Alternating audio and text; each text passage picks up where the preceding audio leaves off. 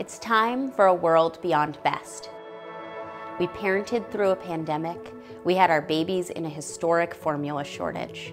We hacked together pumps on 2 short lunch breaks after inadequate leave. I'm tired of parents being told what's best for us, for our babies, for our families, for our mental health.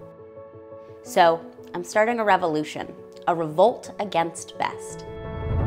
Let's take matters into our own hands and get real, specific, useful information about how to feed your baby your way. Feed your baby in a way that honors what you need, what they need. Feed your baby in a way that works for you and works for your life.